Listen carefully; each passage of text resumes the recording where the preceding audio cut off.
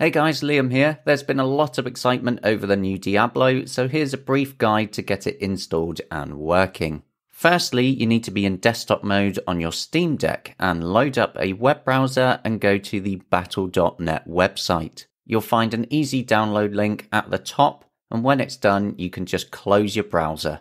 The next thing to do is load up the Discover store and download Proton Up-Qt and open that. Inside Proton Up, download GE-Proton 7-51 Diablo 4. This is a special build made just for this to get around a GPU error when launching. And once you've downloaded that and installed it, you can then just close Proton Up. The next thing to do is to close and reload Steam, as this will refresh your compatibility layer list so that GE-Proton actually shows up. Once Steam is reloaded, hit the Add a Game button in the bottom left corner, hit Add a Non-Steam Game, and then the Browse button. And then in the File browser here, go up to the top and select Home/Deck and go into your Downloads folder. Select all files from the bottom to have the Battle.net installer actually show up. Select it, then hit Open and add selected program.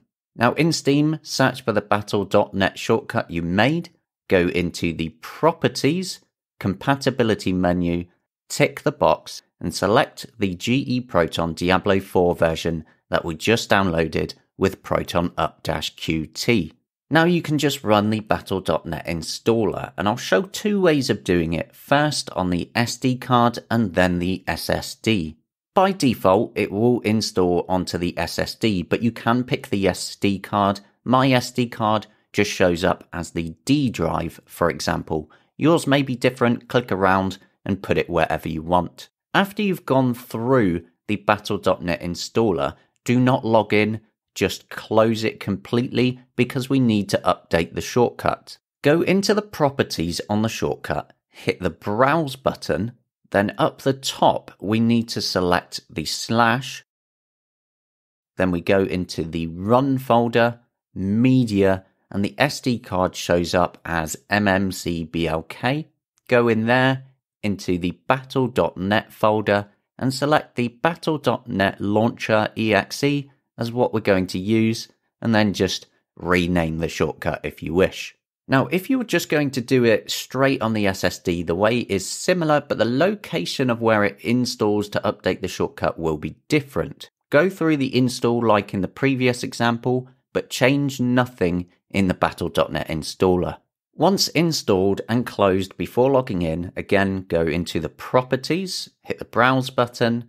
Now up the top we need to go into Home/Deck, then into .steam,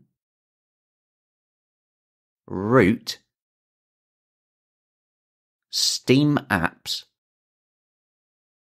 compat data. Now you'll need to find the folder that the installer created, and you can actually see it just by making the box a bit bigger to see the one with the most recent date on it. That will be where Battle.net is installed, so go inside, into PFX, drive_C, program files x86, Battle.net, and then select Battle.net Launcher.exe, hit Open, and again, rename it if you wish. Now that's the basic setup done. After it's installed and you've changed the shortcut as I showed you to point to it properly, here I actually chose to go back into gaming mode as I found it easier, as in desktop mode the on-screen keyboard kept flickering and kept disappearing and kept making the Battle.net app disappear. So in gaming mode, just find Battle.net in your non-Steam section of your library and then go through the login. If you need a mouse cursor, you can just hold down the Steam button and use the right trackpad for a cursor and the right trigger for a mouse button, or just tap the touchscreen. And if you need to manually bring up the keyboard, it's just Steam and X. Once you've logged in, you may find that the user interface isn't in the right place, but if you just click around along the top of the Battle.net interface, it will flicker and then bring the whole app into focus so that you can actually see the install and launch buttons. Now you can install Diablo, just select wherever you want on your Steam Deck to have it installed. It doesn't matter as much here as the Battle.net launcher will remember the location. You don't have to go into any properties and change it around again. Once installed, you can then just launch it. It will still give a GPU error, but you can just hit OK and it will still load as normal. And there you have a fully working Diablo 4 on Steam Deck, either on the SSD or the SD card. The actual login may take quite a while though, and it can crash as well as it's not a finished game. And remember, we are using a compatibility layer.